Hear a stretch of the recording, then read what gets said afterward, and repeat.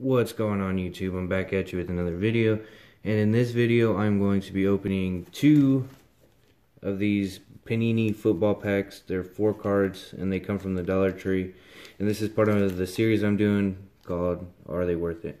These are $1 each. There's 4 cards in them, and if you've seen them at the Dollar Tree, they got those little magazines that come with them, and they're supposed to be stickers that you go and you collect every player from that specific thing and then you put it in the sticker roster or whatever.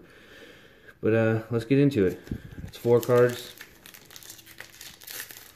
and let's see if it's worth it. It's not like, I kind of like the other one where it's 10 cards for $1, because I don't really feel like 4 cards is going to be worth anything. Alright, we got a Darren Sproles, Jack Doyle, we got Sue from the Dolphins, and Brad Kaya. I've never even heard of this guy. Kaya said he watched a lot of film of Lions quarterback Matthew Stafford while preparing for the 2017 NFL Draft. He will get the... Okay, so alright, let's go ahead and get into the second pack, guys.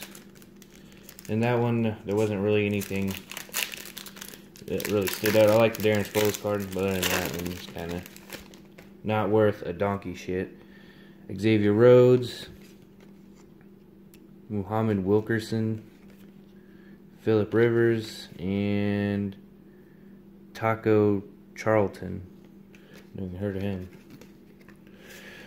Well, in this one, I'm gonna say it's not worth it. 4 cards for $1. I don't really see it being worth it, in my opinion. That's just me. You guys might think different, but considering, I mean, they're just basic, regular cards. They're not like the ones you would open from Topps or anything like that. I don't think they're worth it. If you guys disagree, go ahead and leave a comment. Let me know. But until next time, guys, peace out.